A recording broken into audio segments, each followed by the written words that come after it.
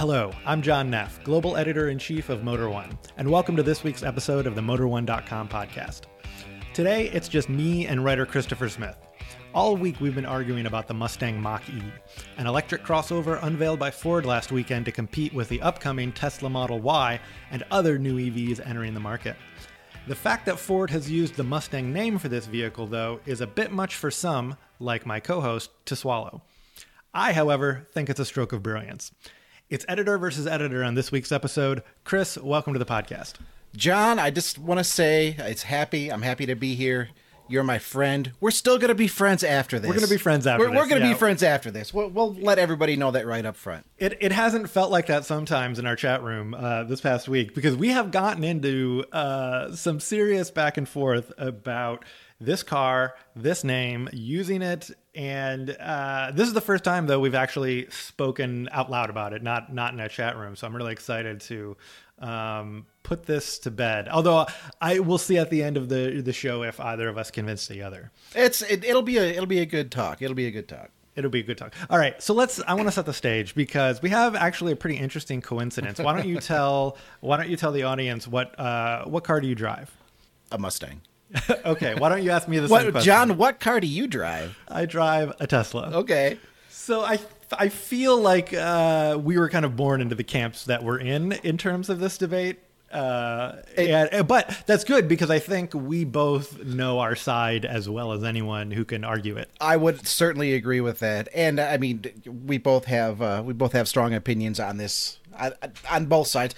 I just need to say that I don't really consider myself the typical Mustang owner that, mine's a little bit older. It's a 95. It's a project car. It doesn't get driven all the time, but I throw snow tires on it and drive it in the winter. I'm not afraid of electric power that's coming. So it's, and I will say, as the week has gone on, I've softened a little bit. A little bit on my stance, but not. Yeah, no, this is. I feel like we're still gonna throw it down here. You're unveiling a soft spot for me to attack. Okay, well, I'm glad you brought that up because I also feel like I'm not the typical Tesla fanboy. I certainly like the company and I bought the car because I think it's great, but I don't think everything Elon Musk does is perfect.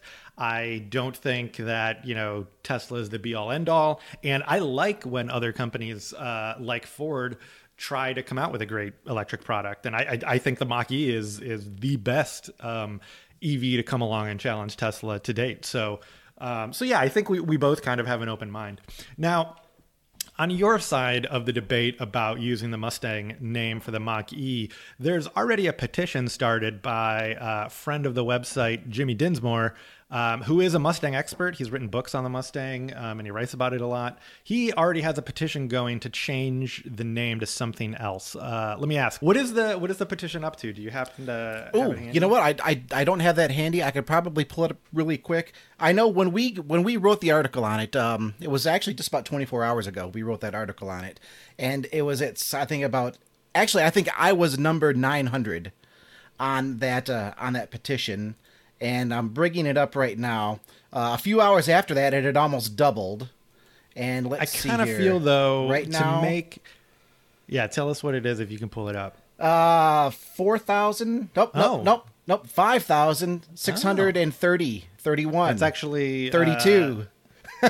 33, wow, you're 34, 35. Yeah, Shoot. Oh, wow. It's getting some traction. What number do you think it would have to reach to make Ford take it seriously? It's not gonna. There's no hundreds. Number. There's hundreds no of thousands. There's no number that will make Ford change its course on this. You say that, and before we get into our debate, we should point out you may reference this in your debate, but there was a time when Ford had plans to replace the Mustang with what would eventually become the Ford Probe. What the Probe became was going to be our next generation Mustang, and word got out, and there was such a negative reaction that Ford actually reversed this decision and decided to continue on with the Fox body Mustang for a while longer. So there is precedent of Ford changing its mind when making a decision about the Mustang brand and what the Mustang will be. Absolutely. And I think a fair amount of people know that story. What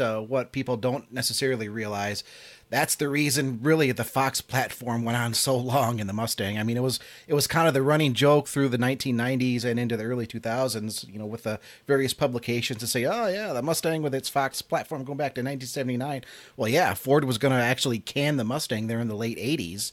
And you're right, the outcry was so strong that Ford said, okay, well, maybe we better not do this. And it was either live on with the rear-wheel drive 10-year-old Fox body platform or accept the switch to front-wheel drive, which it sounds like that was the step too far that Mustang enthusiasts couldn't handle. Definitely, that was the step too far. And, there's even a more recent precedent of that. If you remember, John, when Ford first announced that they're going to come out with this electric crossover, it was called the Mach-1. And the Mach-1 has a very storied history throughout the Mustang's past, back in the late 60s, and then when they brought it back in 2003, and there was tremendous outcry on that, and Ford reversed its course and said, okay, well, it won't be called the Mach-1.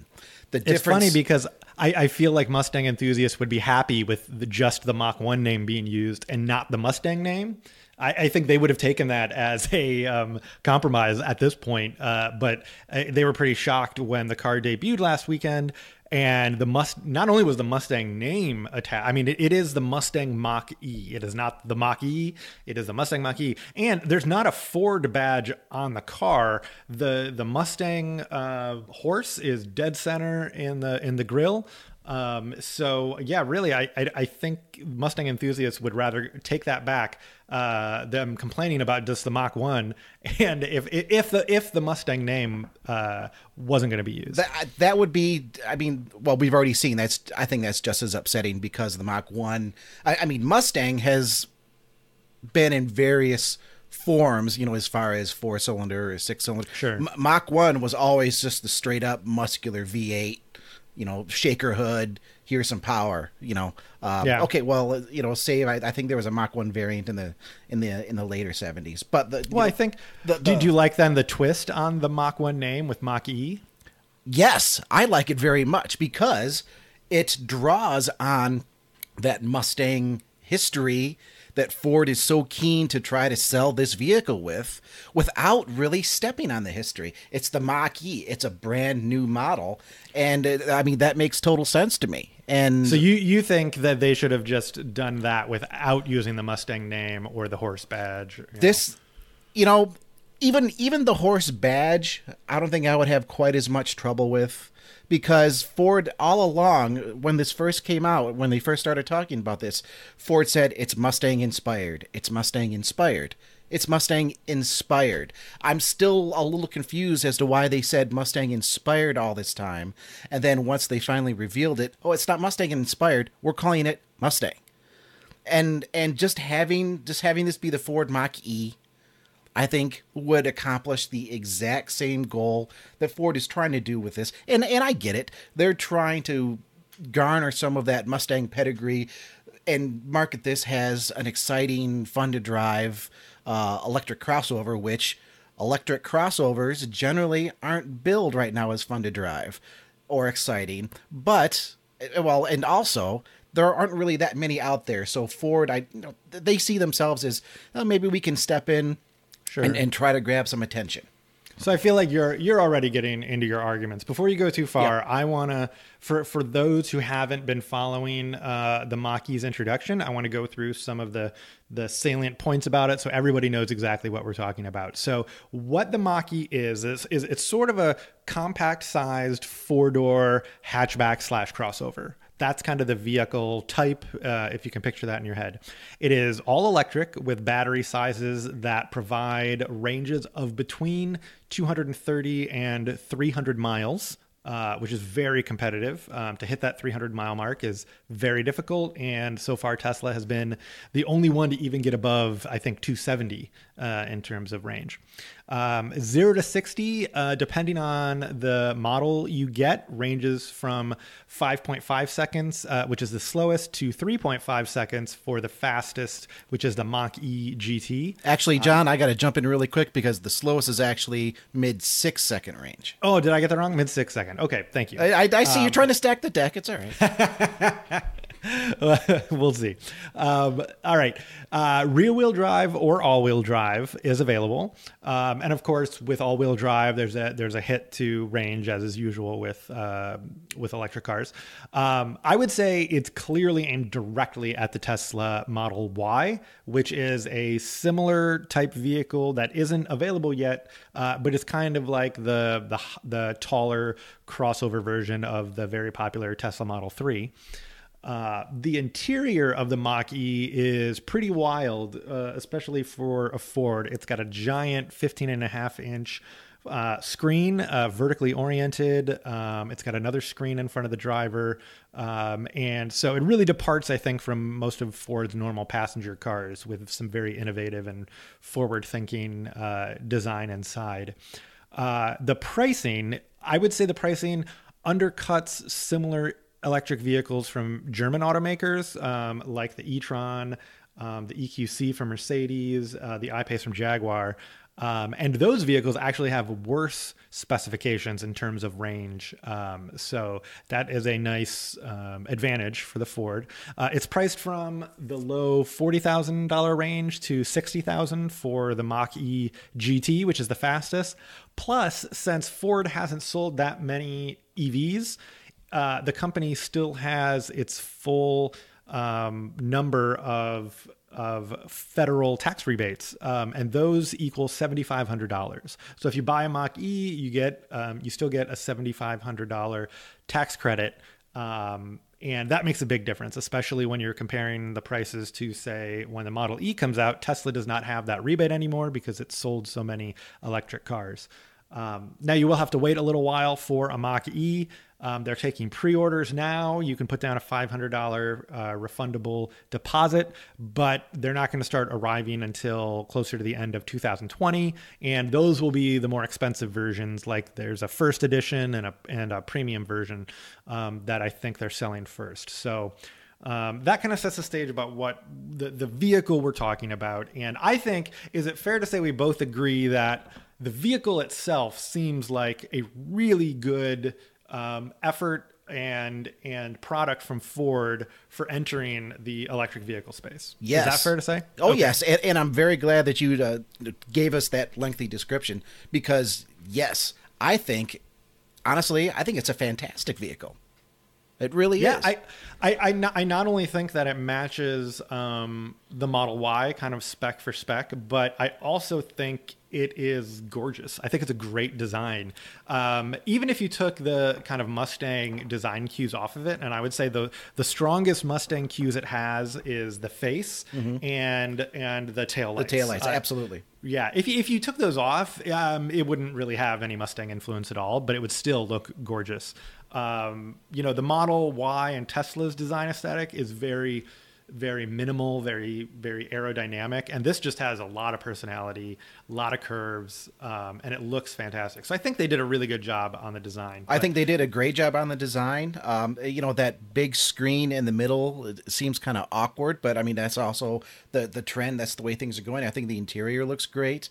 I think the statistics as far as the performance, the range, I mean, well, like you said, they're good. They're competitive. They're not blowing anything out of the water, but they are certainly right there at the top of their class, which, I mean, this segment is still, this is still a small segment, but Ford has positioned itself with this vehicle to be a real contender.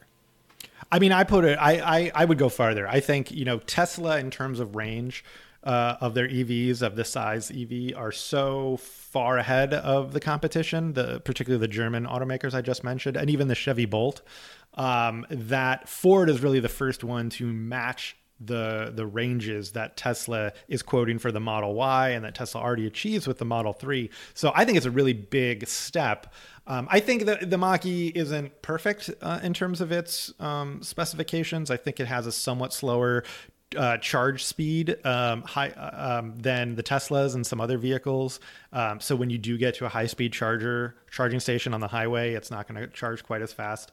I also think it has two battery sizes, like I said, and they're both large. The larger of the two is 98.8 kilowatts, which is a really large battery pack. And so they're getting 300 miles of range out of that with the rear wheel drive model. But to give you an example, the Model 3 iDrive has something like a battery in the high 70 kilowatt range, and it goes over 300 miles. So right now, Tesla's still, to me, still seems to be able to get more, it has a more efficient powertrain that's getting more out of smaller batteries. I mean, there's an edge there, and I mean, I think the Model 3, it's fair to say, is a fair amount smaller than the Mach-E.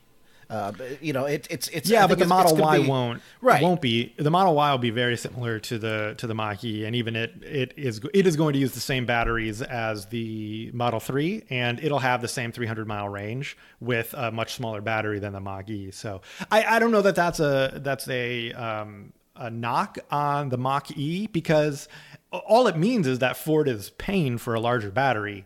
But you're only getting the same range for that large size. So I don't know if that cost doesn't reach the consumer, maybe that's fine. But so I don't know how much of a knock to give it. I mean, the larger battery, there's going to be a penalty in size and weight. Size and weight, yeah. So let's get into. You already kind of started with yours, but let me hear your couple big points about why you think using the Mustang name is bad idea. I mean, I'll start by saying everything we've talked about thus far. You know, we've talked about how it compares to Tesla, its EV range, its performance. None of that matters. I'm going to just come right out and say none of that matters, because this vehicle is not the simple, basic formula that has been Mustang for 55 years. It's the whole talk of electric and performance. It's a red herring. The big issue here with this being called Mustang is that it's not a two-door, 2+2 pony car with the low-slung hood driving just the rear wheels. Can I bring up a counterpoint, though? Because while it's not apples to apples, I feel like it's similar with what happened to Porsche when they launched the Panamera and the Cayenne, and they expanded their portfolio of cars outside of sports cars. Yeah, that's fine, but did they call it a 911? No, but they called it a Porsche. And that's why it's not apples to apples, but for forever, Porsche had only been sports cars of various types. It had never been anything but that. Well, imagine, John, if Porsche had come out with that and said, hey, check out the new four-door 911. I mean, could you imagine how broken the internet would have become with that? I mean, that's really what we're talking about here.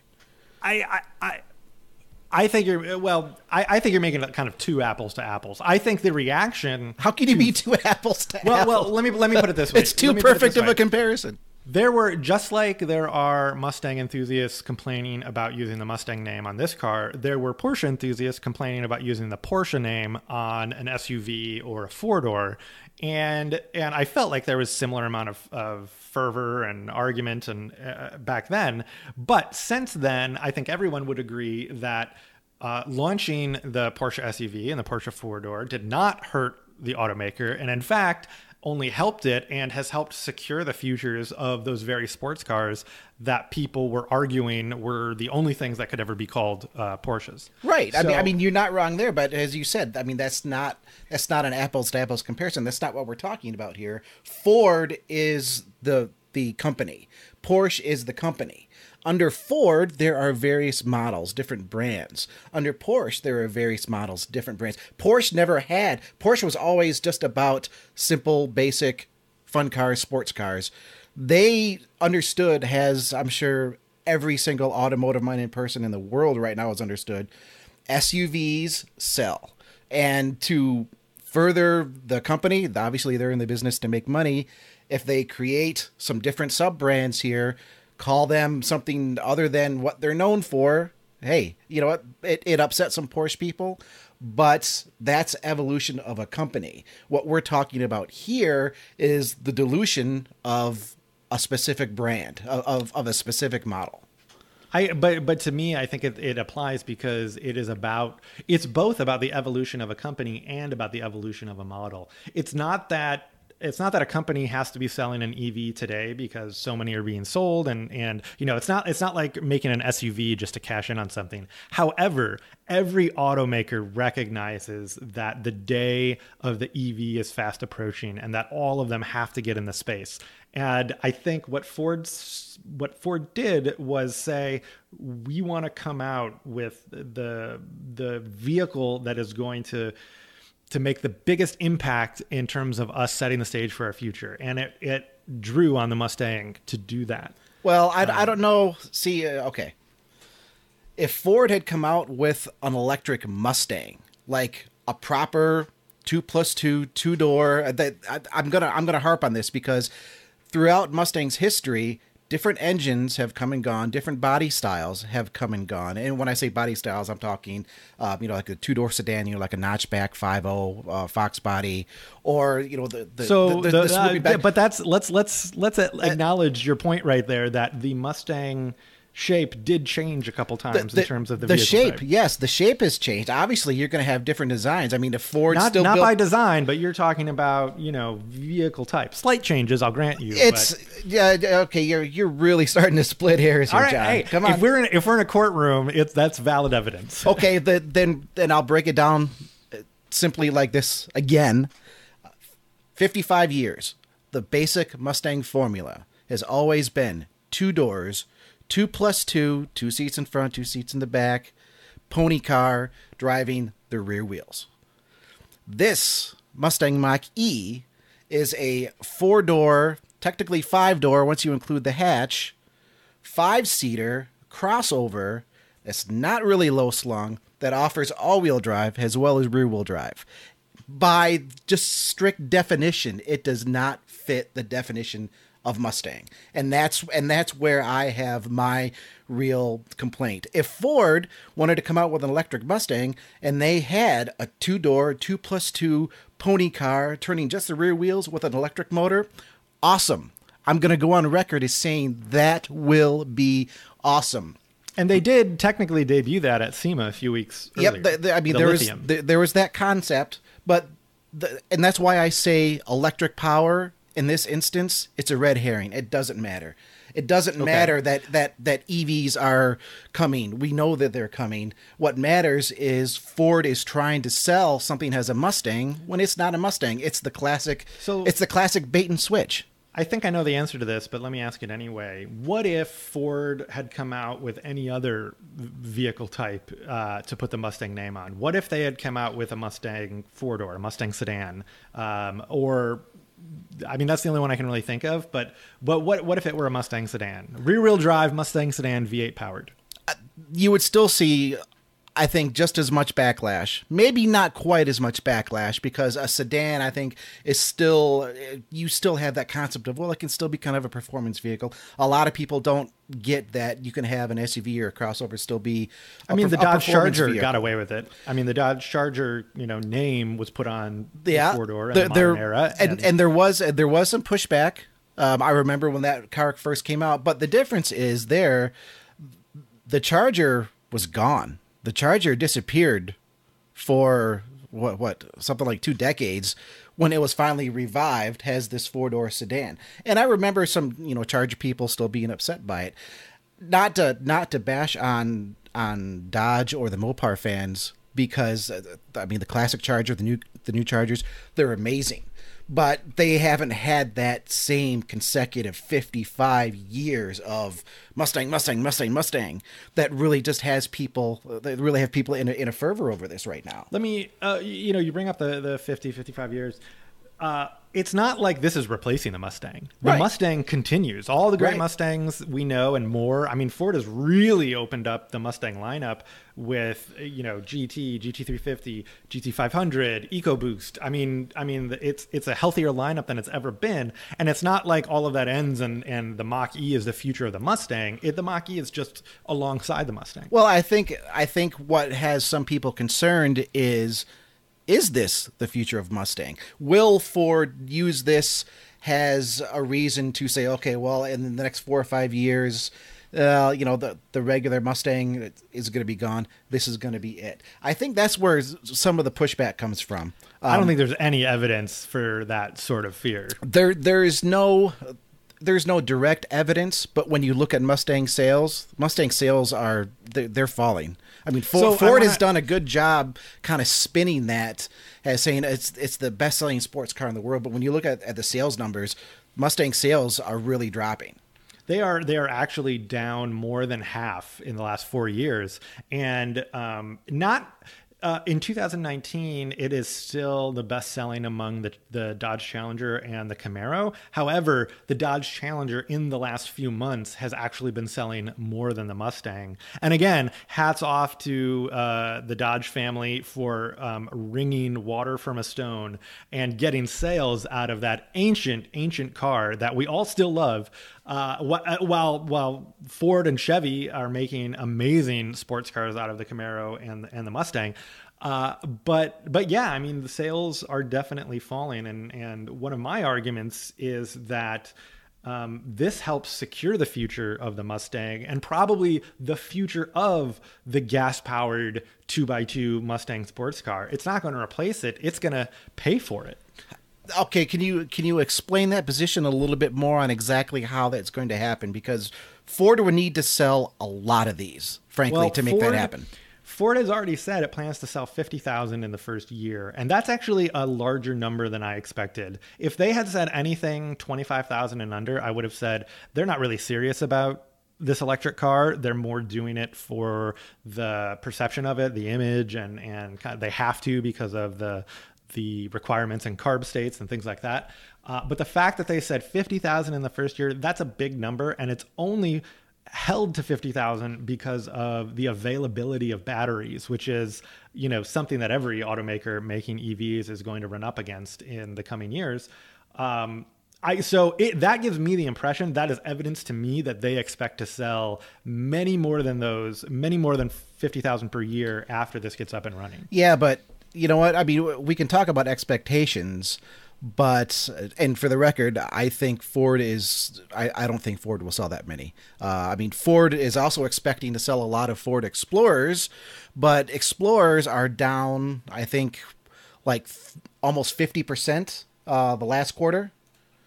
And year over year, I think Ford Explorer sales are down 40%. I mean, I'm sure nobody forecast that was going to happen. Sure, we don't know if the forecast is right, but Ford has said that they will make money. That the Mach-E is profitable already. It'll be profitable from day one. So it's not like, they have to get an economy as a scale up and running and sell so many to start making money. It's going to make money from day one.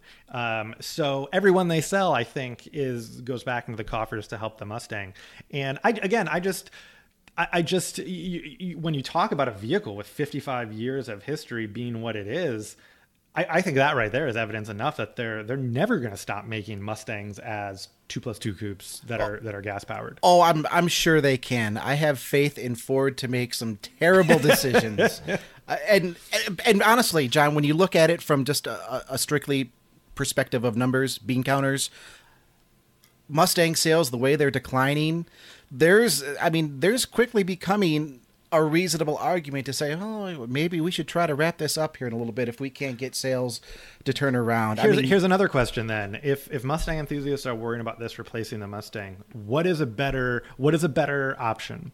The Mustang dying and having no Mustang, or the Mustang Coupe dying, having the Mustang Mach-E for now, and then bringing the Mustang Coupe back at another time? Mustang dying. Oh, wow. And bringing it back. Well, let's be honest, John, like I just said, this isn't a Mustang. It's not a 2-door 2+2 pony car. It's not. It's not. Okay, if you go to Star Wars, say you go to see Star Wars here next month in December, which is owned by Disney, right? Disney right. Has all the purse strings. You sit down to watch Star Wars and a Marvel movie starts. Did you want to go see a Marvel movie? No, you are going to see Star Wars. Do people want to buy a Mustang that's a 4-door freaking crossover? It's not a Mustang. But I watch Star Wars. I watch Star Wars movies. I watch Star Wars as cartoons. I read Star Wars as books, and comic books. Like, there's many forms of Star Wars. There are many forms of Star Wars, but the whole point is trying to sell something when that's not what it is. It's let me go back to something you said. It's the bait and switch, and I understand what Ford is doing. They're trying to bank on the marketing power of Mustang, but there's two problems there. One, it's going to raise people's expectations that aren't really in the Mustang field. Okay, well, this is going to be like a Mustang. And I'm sorry, it's not. I mean, the Ford Focus RS is a great performance vehicle. Does that mean it could technically be called the Mustang because it just has great performance? Well, we can't. No, it's a different formula entirely. It is a different formula, but A, we haven't driven it, and B, I feel like I can say from the experience of having driven and now owning an electric car that when you want to make an electric car a fast car, electric cars are a great foundation for that. Oh, yeah. I feel like this will probably drive extremely well in terms of being a performance vehicle, because an electric platform is great for that. I want to go back to a point though that I've been trying to get in. So, all right. So to be a Mustang, you've mentioned a few things like 2+2 coupe, rear wheel drive, but you said it would be okay for it to switch to electric. Why isn't a gas engine part of what makes a Mustang a Mustang? You could say a gas engine is certainly, but when you look at Mustang's history, I'm not thinking in terms of the fundamental function of the engine. You know, whether it's burning gasoline or running on electricity, the power is the power, right? And Mustang has had different engines over the course of its lifetime. 4 cylinders, 6 cylinders, 8 cylinders. So in my mind, for my definition, that's not part of the fundamental formula. So a diesel Mustang would be fine. A hydrogen fuel cell Mustang would be fine. I don't know how well they would sell, but when you break it down to this basic formula, and let me give you a little bit of background too, because I have a lot of Mustang friends. I'm in some Mustang groups, some Mustang clubs, and long before the Mach-E ever came out, and apologies to my Mustang friends, I fear I might upset a few of you right now. There are so many ridiculous, stupid opinions on what makes a real Mustang. It's absurd. You can talk to people that say, oh, Ford hasn't made a real Mustang since 1969. You know, and it's ridiculous. Or Ford, you know, the Ford Fox body was never a real Mustang. Or you could talk to somebody, oh, I'll never have a 4-cylinder in my Mustang. That's not a real Mustang. So with that in mind, I set about trying to figure out, okay, in its most basic elemental form, how can you describe a quote-unquote real Mustang? That's where I come up with this formula of the 2-door, 2+2 pony car. And other people I've seen are mentioning that as well. Jimmy Dinsmore, I think, actually mentioned that, with his petition, that's really the basic formula. And that's why I say the electric power doesn't matter. I mean, realistically, it's going to matter to some people, but it's small potatoes in terms of the larger issue here. You follow what I'm saying? I do. And you're right. I think they're, not all Mustang enthusiasts are the same. There's a spectrum, and there's going to be people that you're never going to convince, even a 4-cylinder Mustang is a Mustang, where there are other peoples who are, broad enough that they will consider the Mach-E a Mustang.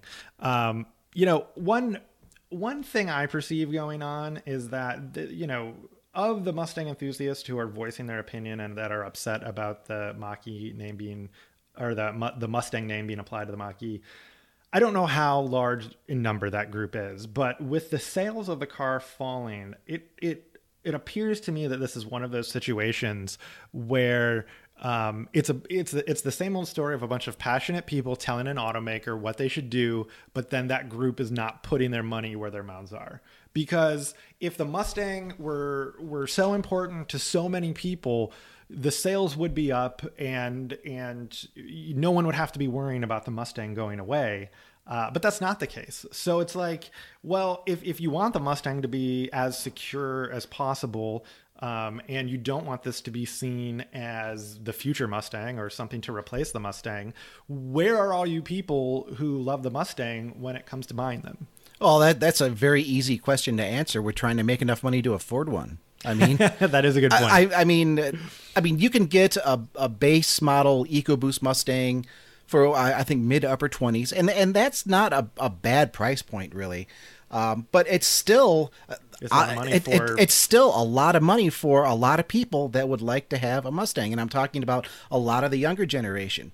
You're seeing, I guess I should say, I don't know this for sure, but at the various events that I go to, the Mustang meetings, the Mustang gatherings, the majority of owners of, like, you know, the GTs, and especially the GT350, GT500, they're in that 50 plus demographic where, you know, they have a little bit more money. Once upon a time, the Mustang was, you know, the more affordable bang for buck. Just about anybody can get one, and that's not you know, a black flag against Ford.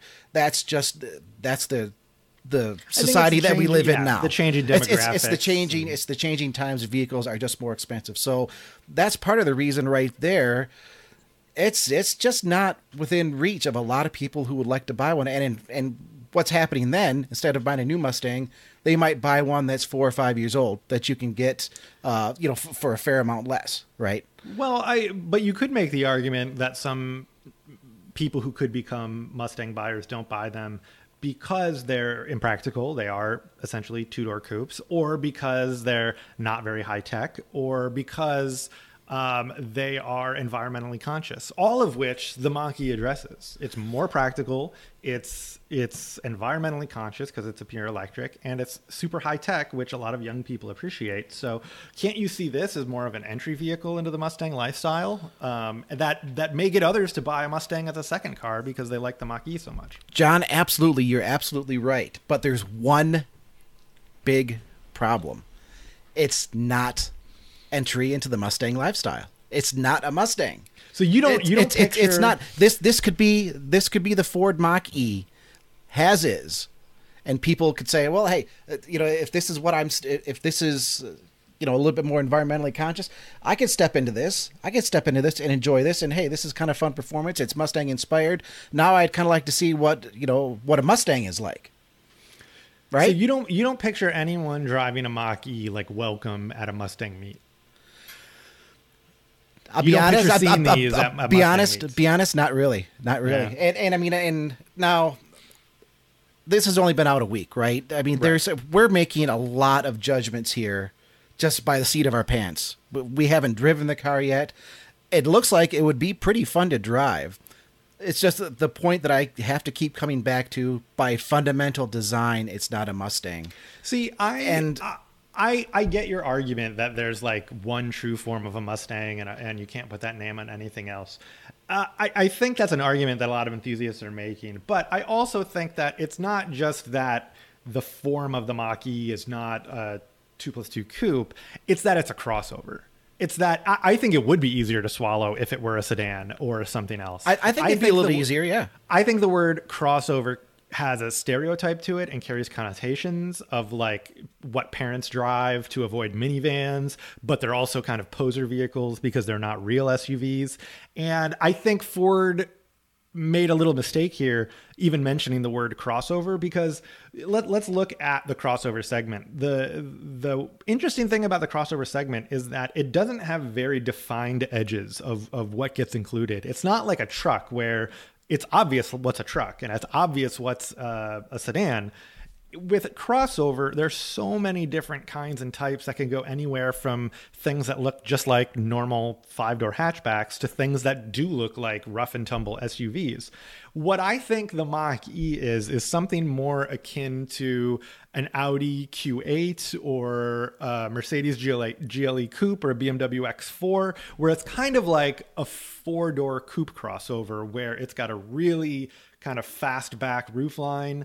It's tall, but even though it's tall, I wouldn't say it's raised. It's not like an SUV with a huge ground clearance. It's more just tall to afford a higher and more comfortable seating position than it is, tall to get over a tree trunk or a rock in the middle of the road. Right. I mean that's obvious. I mean it's a crossover. Crossovers by definition don't necessarily fit in one category or another, hence crossover. And you're right, Ford would have been easier to swallow, I think, if it had been a sedan. I don't think it would have been much easier to swallow because it's still upsetting that basic formula.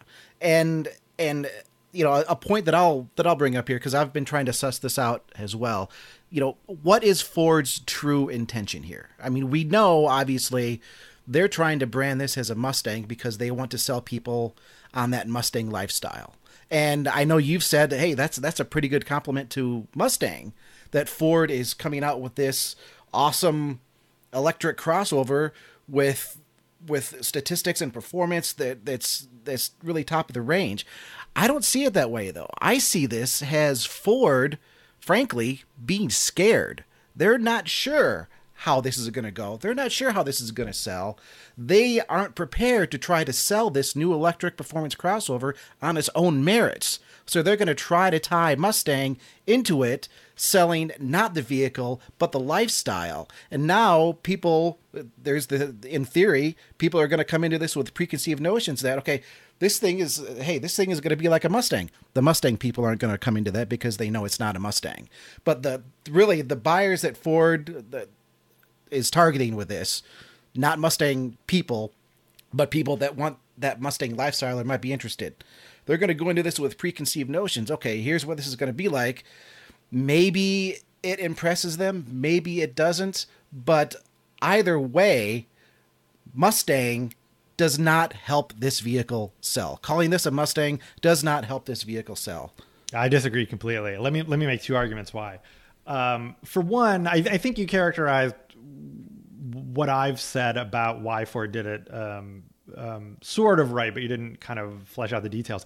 I think what Ford has done with the Mach-E is, unlike other automakers who I think their egos would not let them admit that Tesla was doing a better job than them making an electric vehicle, so they did their own way, like Audi, Mercedes, and Jaguar. I think Ford put its ego aside and said, recognize that Tesla is 70% of the EV market in the US and that they are doing something right. So Ford got busy analyzing what Tesla did. And I think one thing they noticed was that people aren't necessarily or just buying Teslas because they're technically superior EVs. They are getting excited about Teslas and passionate about Teslas, like people used to get about the iPhone. Like there was an emotional connection being made that was far beyond just the technical capability of the vehicle, and it was being driven on this kind of wave of excitement over the vehicles. And I think in one sense, you characterize it as Ford was scared they couldn't sell it without attaching the Mustang to it to give it something more. I don't think that Ford was scared. I think Ford saw that it wasn't enough to just make a good EV on paper, that it had to have it had to be able to make an emotional connection with people and get people excited. And the only intellectual property they have in their portfolio that can do that, or maybe not the only, but the one that can do it best, is Mustang. If they make it a Mustang, people are going to have an emotional reaction to it. My second point is they were fully aware that reaction could be both negative and positive.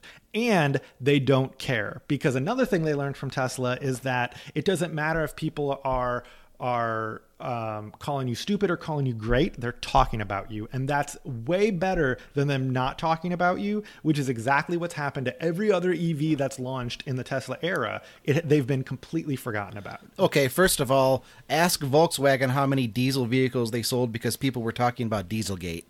There is such a thing as negative talk. You don't want that. I understand the whole idea of, hey, any talk is good talk. No, not necessarily. All right. Wait. That is not necessarily. That is not a fair comparison, because, and I want to bring up this point too, and this is actually my closing point, which is that you brought up Volkswagen. They broke the law. Like, okay, yes, yes. If talk about breaking the law, that is bad no matter what. But the bad talk about the Mustang, nothing bad happens because it's called the Mustang. Nothing. No one is hurt. No one gets their livelihood taken away. Nothing bad happens except, and I think Ford has faith that over time that this is going to be good for Mustang and good for the actual sports car Mustang and not bad.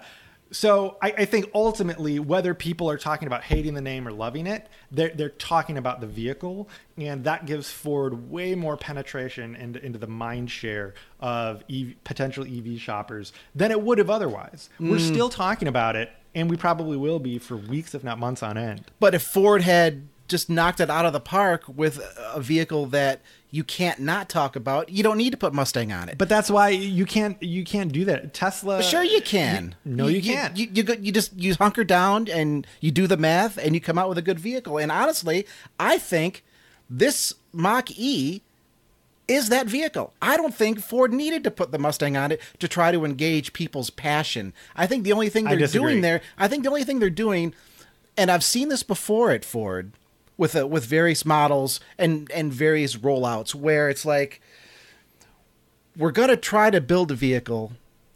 We could possibly build it better, but instead of really trying to go that extra distance, we're going to try to wrap it up in some interesting branding, and we're going to try to give it, pull on people's heartstrings. Here at all. Yeah, I think it is, John. I really do. You can't. No automaker can blow Tesla out of the water in terms of specs. It's not like Ford has the technology in its back pocket to make a 400-mile range EV. They just can't do it. What they've managed to do is make a vehicle that has come the closest Tesla any other vehicle has, and has matched Tesla on many fronts. But it surpasses Tesla on few, if any, and actually falls behind on a few others. The only EV I would say that's come out that has exceeded Tesla on a few fronts is the Porsche Taycan, and that's only on a few fronts: charging speed and handling. You could argue that every automaker exceeds Tesla on maybe like fit and finish or quality of craftsmanship. That's one thing I'll give you, but the thing is that I think Ford knew, like, look, we have made probably the best EV to challenge Tesla, but we haven't blown Tesla out of the water. And we also know that Tesla has this extra special ingredient of the passion and loyalty that it stirs in people, and we need to somehow add that as well. And I just think they didn't want to trust it to just the blue oval badge on the front or any other brand IP that they had in the portfolio. They thought that they could make an emotional reaction by using Mustang, and I think it's going to blow over eventually, especially when the cars start getting in people's hands and people start driving them. Like 2 years from now.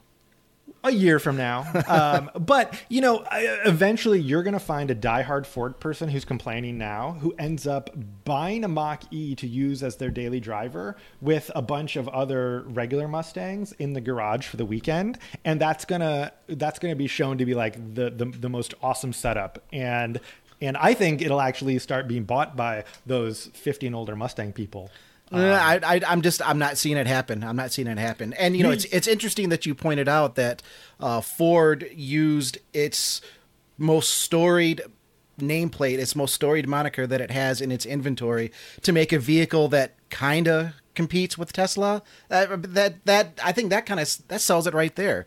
Ford couldn't make something that they felt was a full-on knock it out of the park. Hey, this thing is awesome and it's going to dominate its segment. They knew, okay, we're going to have to try to wrap this up and sell a lifestyle because we're not quite there yet. It shows me that they don't have confidence in this vehicle. It also shows me that they're willing to throw their history under the bus to try to sell this vehicle. And you keep saying selling a lifestyle, but I don't think that's what they're doing. I think they're selling a brand and an image. John, look at the press photos that Ford put out. There was I think maybe one that really just showed the vehicle up close. The rest was like people hanging out with the Mustang at the corner with the Mustang in 30% of the photo. I mean, having been on the PR and the media side, and I even had a little bit of affiliation with Ford way back in the day, this screams to me that they're trying to sell lifestyle. And they're wrapping that up with the Mustang moniker that people are, yes, they're certainly very passionate about, and you want to inspire that passion for your support. You don't want to take that passion and turn it against you. And I get that Ford is thinking, well, we'll get people talking about this car. Yes, it's certainly going to be controversial, but we'll convince them.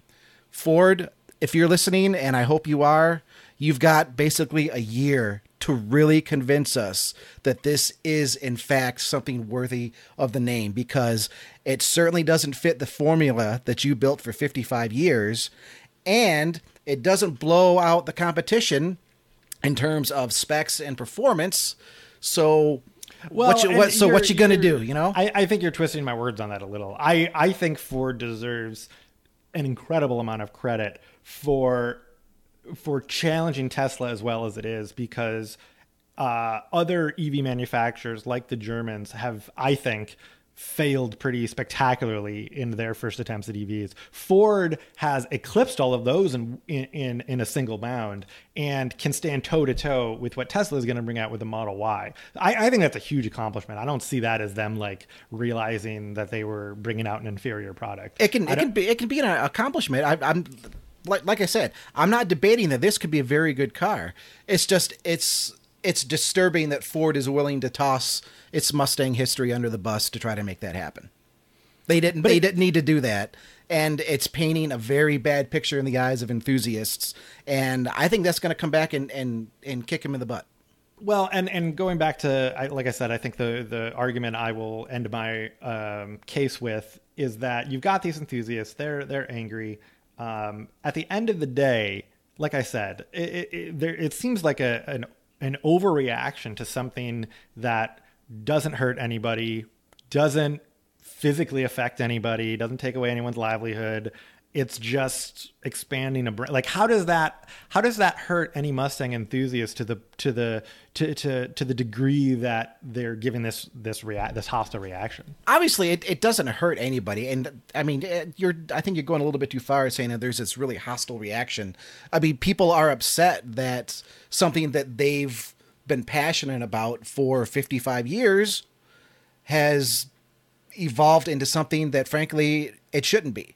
It shouldn't be called a Mustang because it doesn't have that basic formula. I mean, no, nobody's going to be hurt by it. But Ford might be hurt by it when they realize that, okay, maybe people aren't really buying into this as a Mustang, and it could affect the sales of the crossover as well as Mustang sales. Which, by the way, if Ford wants to sell more Mustangs, the minor facelift wasn't very well received. So, I mean, they've got to have a facelift in the works here, and just need to make the Mustang a little bit more appealing, a little bit more better, maybe a little bit more affordable to the people that want to buy it. But who wrote the rule that the Mustang format can't change? There is no hard and fast rule that it can't change. But I mean, what's to say? I mean, okay, I've got a guitar hanging on my wall in the office here, right? Who says that a drum kit can't be called a guitar? Who wrote the rule that says you can't have drums? Oh, this isn't my drum kit. This is a guitar. No, it's not. It's drums. It's not specific his rules. I don't think that's a correct analogy. Because it's a concept. It's a concept. It's you think a Mustang is a concept, and not a brand name? It's a brand name. It's also not a concept. It's also this formula of 2+2, 2-door, low slung rear wheel drive pony car. It's a brand name. It's not a guitar. It's like a guitar. Nobody owns the word guitar, but somebody owns the word Mustang because it's a trademarked brand name. No, okay, but is there a hard and fast rule that says I can't call my drum kit a guitar? I mean, you're going, I think, a little bit too deep here. But the guitar manufacturer Gibson can go make a drum set if it wants. Yeah, and they'll call it a drum set. They won't call it a Les Paul, right? Because that's not their brand name. But if they have, if their brand name is Gibson and they want to say this is the Gibson drum set, they can do that. Sure. I mean, you can change up any formula that you want, but when it's existed in a certain way for over half a century, and it's what millions and millions of people are familiar with and comfortable with and enjoy, and then you just decide to change it, obviously there's going to be some backlash. Especially if there isn't really any need to change it. I mean, I think that's the bigger question. Does this car need to be called Mustang? No. They're trying to. There's no need, but I say there's no harmful effect. Period. If certainly there is a harmful effect. There's a petition with thousands of signatures of upset people that I'm saying those upset people, they will feel no harmful effect from this vehicle. But Ford could feel a harmful effect from them deciding to go to Chevrolet, say, to buy a new C8 Corvette. Right. I'm arguing they're just wrong and that they shouldn't feel that way. Well, because they're not. People are entitled to their feelings. Oh, right? of course, and people I'm are entitled to say their they feelings. shouldn't feel that way. Yeah, because I think this is a good thing. This has been fun. Woo! All right, that's pretty much my closing argument. Obviously, we agree to disagree.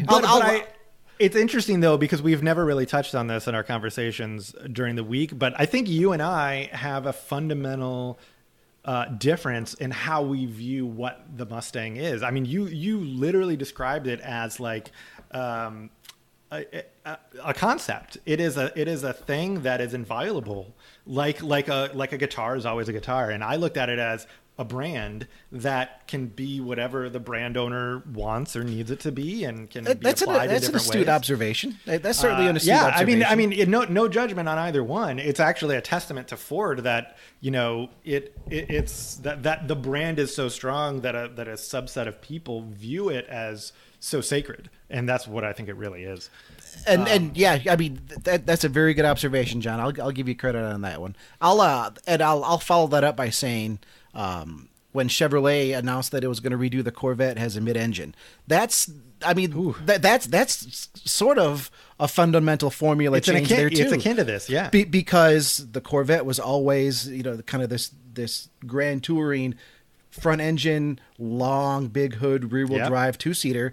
It's still the rear wheel drive 2-seater, but now the engine is in back. And when I was talking to Corvette people, I mean, there were a few people that were upset. They weren't as upset as the Mustang people are now, but I attribute that to something very important.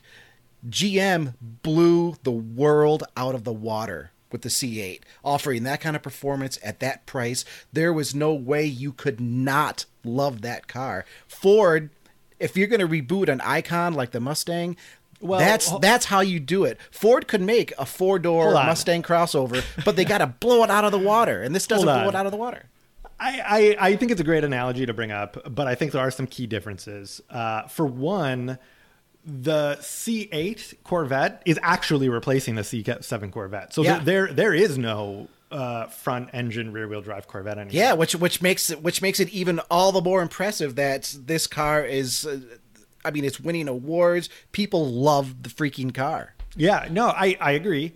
I think another really big difference is that aside from the fact that they did blow it out of the water, I think it's much easier for a group of enthusiasts to accept a mid-engine supercar than it is to accept something with the crossover word attached. And I go back to my previous argument about just that word crossover has a negative connotation. And if you had given this like a different name, it probably still wouldn't have been totally accepted, but it would have gone down easier if it didn't have the word crossover attached.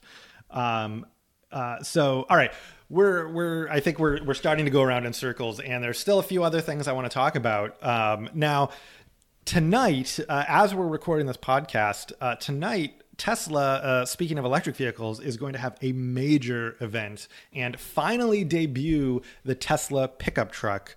And Tesla isn't like other automakers. We don't have embargoed information about what this will be that we can tell you. We don't have any idea what it looks like. And from Elon Musk's tweets, we just know that it's going to look wild. It is not going to look like our conception of a truck. So I want to talk a little bit about that because it's happening tonight. So Chris, I wanted to kind of throw it to you, get your impression of what's coming from Tesla, or maybe just the hysteria over the truck, since we know so little about it. Well, first of all, I think it's great. I've always been a proponent of EV power, instant power, instant torque. Who wouldn't want that in a truck, especially when you've got the diesel guys that are bragging about 1,000 foot-pounds of torque? The rub is going to be that it doesn't roll coal, and I hate to say that, but there's kind of that. I mean, there's that truck lifestyle. And I you talk about messing with somebody's like, formula, sacred formula. I mean, a Mustang is one thing, but messing with the American truck. I mean, there is no more popular vehicle in the world than the American truck. So many are sold. The most popular vehicle of all time to this day is the Ford F-Series. It's incredibly bold to me for Tesla to be like, we can enter this space too. Let's look at let's take a second and look at other people who have entered this space. How about the Toyota Tundra? How about the Nissan Titan?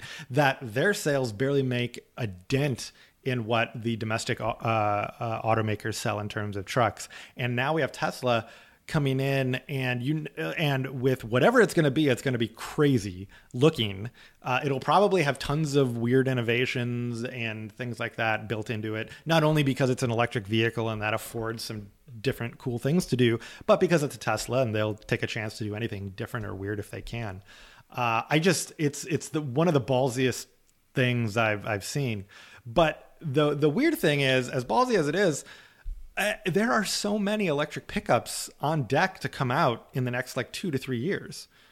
You know, we've got Ford is coming out with an electric F-150. You have Rivian, which is a standalone electric automaker like Tesla, but unlike Tesla, they have investments from some major companies like Amazon and Ford, as a matter of fact. You have Bollinger, which is making kind of a really weird, boxy pickup truck. Well, and we just, I think, learned today that GM is supposed to have an electric truck out next year.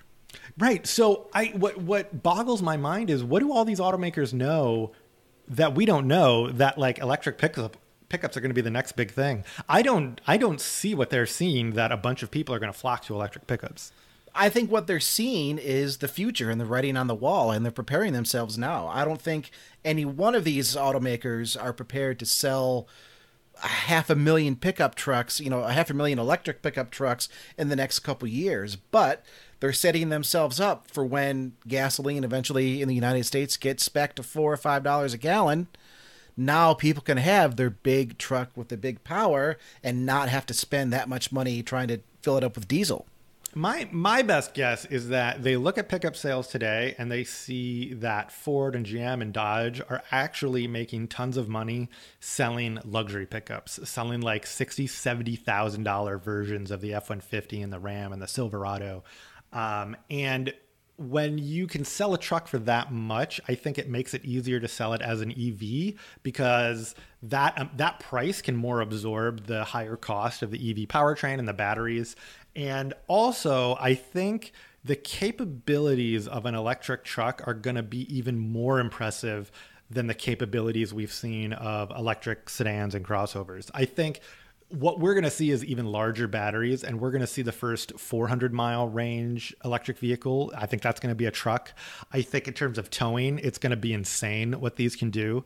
I know Ford used an F-150 to tow a train, but that was kind of debunked as actually pretty easy to do. Yeah, I think Tesla is literally going to like tow a building or pull a giant redwood out of the ground or something. Maybe pull a train that's not sitting on a track. There you go. Yeah. I would like to see that. I would like or to up see a that, hill Tesla. Or something. The Tesla truck.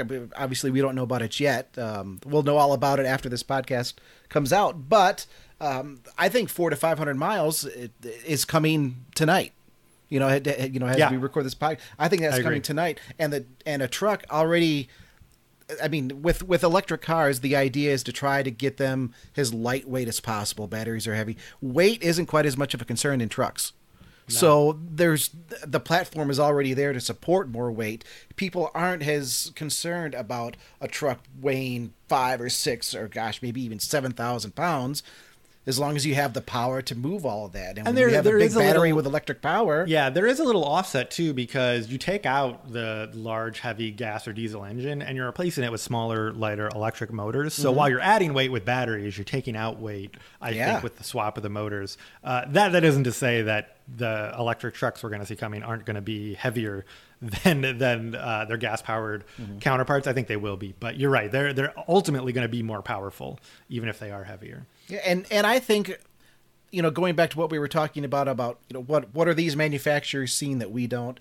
I think for once they're actually seeing the future and not like, the next 6 months or the next year. But I think they're seeing longer term, and they're saying, hey, we need to establish a foothold here now because the truck segment is the most popular segment in the United States, hands down. No questions whatsoever. If we can establish a foothold now, when this technology improves and range becomes a non-issue and you can charge up in a matter of minutes, whether that's 5 years down the road or 10 years down the road, we are already going to be established and ready to sell 1 million electric trucks. But the question is, just like a Mustang enthusiast, can you convince a good old American boy who, whether they drive a truck to work or use a truck on a farm, or just drive a truck because they want to be a truck person, can you convince that person to buy an electric truck? I just don't know the answer to that. I think there'll be some that will never go. There will be some that you won't pry their diesel from their cold dead hands. That said, I think there's going to be a larger segment of the truck market, of truck buyers, that will be open to electric because they like having the truck experience, but I mean, they're also getting legitimate use out of it. And there is no argument. There is not one single tiny argument that can stand up to the instant electric torque you get in an EV. There isn't a diesel around that will ever match it. And when you talk about towing, when you talk about off-roading, having that kind of power is just epic. So it's a case of, as people get more used to it, they're going to get more comfortable with it. There's going to be a segment that will never change, but I don't think it's as polarizing as Mustang, just because, if you break it down to that basic formula once again, it's not necessarily about what kind of engine is under the hood. It's about the power that it makes. Well, we'll see if Tesla goes so far to break whatever mold there is for trucks, because they're so wild they might just go a little bit too far. I also think that one segment we're not thinking about is the commercial segment, commercial vehicles. Mm-hmm. I think electric trucks and probably electric vans too. I mean, we're already seeing it in Europe where a lot of fleets of commercial vehicles are turning over to electric because not only do you have lower fuel costs. You're not buying fuel, you're buying electricity, and that costs a lot less. So much lower costs there, but also maintenance costs. These things have so many fewer parts. They're so much more durable. They go for so much longer. So if you're a fleet operator, whether you've got a dozen vehicles or you've got hundreds, electric vehicles make more sense for you now than I think they do for just regular consumers who are buying one. I'm so glad you said that, because that so often gets overlooked when you talk about electric vehicles. The simplicity. There are so many fewer moving parts. The maintenance costs are so much lower. And I come from a family of truck drivers, and I can understand very clearly the benefits of having that kind of torque. Once again, when Elon brought out their Tesla Semi, and he was talking about the performance in 0 to 60, I remember on social media especially seeing just some people complaining, you'll never take my diesel, and I don't care if it goes from 0 to 60 in 6 seconds. And it's like, well, that's not the point. Do you really want to go 15 miles an hour up a mountain? Right. Up going over Interstate 80? In the Rocky Mountains? Do you really want to go 15 miles an hour? Or would you like to have something that can tug along that big heavy load at 30 or 40 miles per hour? When you're not pulling a trailer, do you still want to shift 9 gears to get up to 40 miles an hour in 20 seconds? Or would you like to roll on the gas and, be up to highway speed with all the other traffic? It's kind of the mindset. People aren't necessarily realizing just how many benefits there are, but there are tremendous benefits. Benefits. For sure. All right. Well, I wanna take a quick break. We've been talking for a while, but if you want to hear more, you can of course read what we're writing about the Tesla truck and of course the Ford Mustang Mach-E on motor1.com, and you can follow the conversation on Facebook and Twitter, where you can find us at motor1.com. Coming up, we're going to do something a little bit different. Rather than talk about what we drove this week, we are going to talk about our favorite vehicles at the LA Auto Show, which is going on this week as well. So come back in a minute.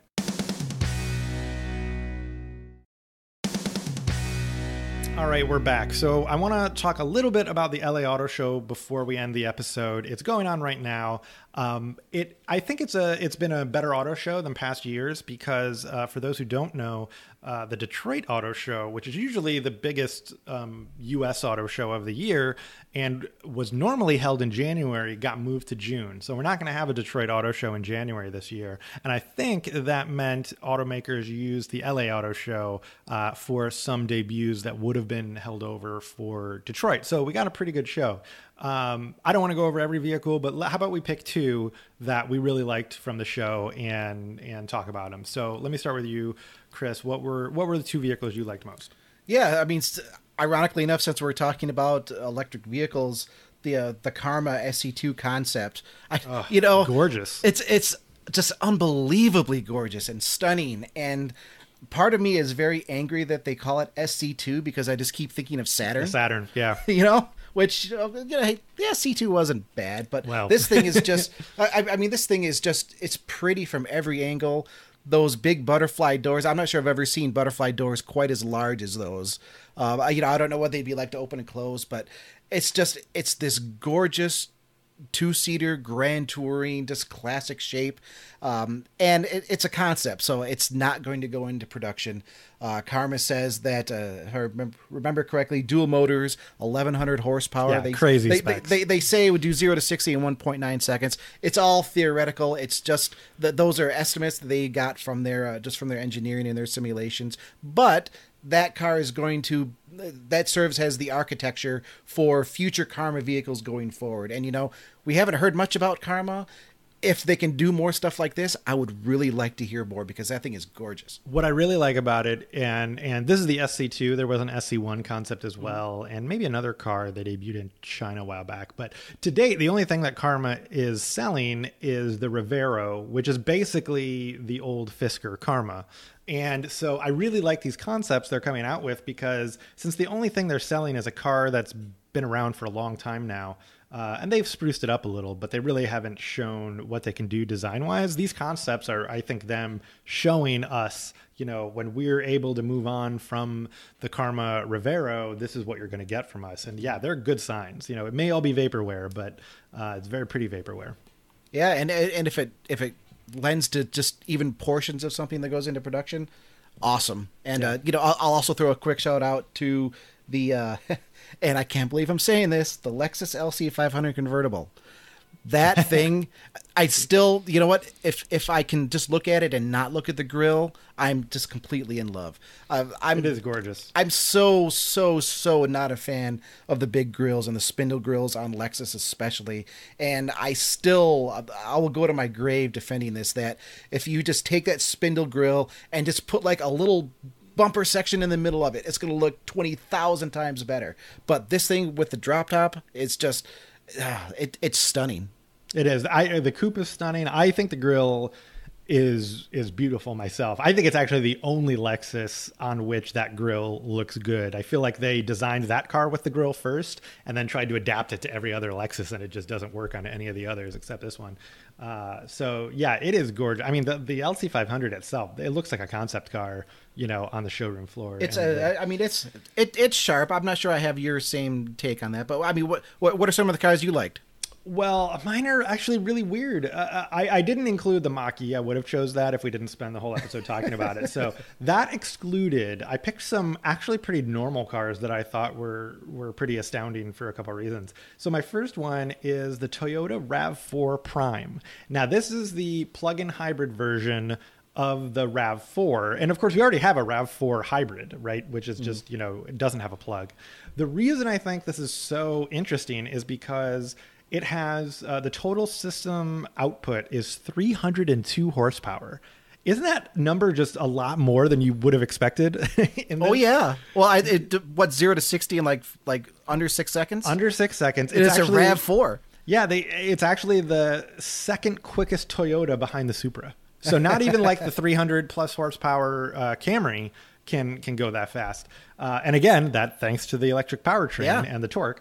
Also, in addition to just the power and the speed, it has 39 miles of all electric range, which is really, really good. Like so many plug-in hybrid SUVs out there are like below 20 miles in terms of range. And that's really very unlikely that I would say that it's unlikely most people use less than that in a day, you know, going back and forth from work. But 39 miles is a lot more to work with. I mean, that's more than the first generation Chevy Volt had. It feels like it's not just included as a novelty. There's actual functionality with that sort of range. Yeah. And they're saying that the actual EPA rating for it will be 90 miles per gallon equivalent. And for those who don't know, miles per gallon equivalent is the way the EPA, it's a formula the EPA uses to basically come up with a number so that you can compare electrified vehicles on an apples to apples basis with gas vehicles. But honestly, with 39 miles, again, if you live within 20 miles of your work, it's a chance that you won't be buying gas for months at a time because you can go back and forth to work and then plug in when you get home. So just a really impressive specs on that. As a matter of fact, Lincoln debuted the Corsair Grand Touring plug-in hybrid crossover. And so the Corsair is basically, while it's a luxury model, it's a compact SUV. So same size class as the RAV4.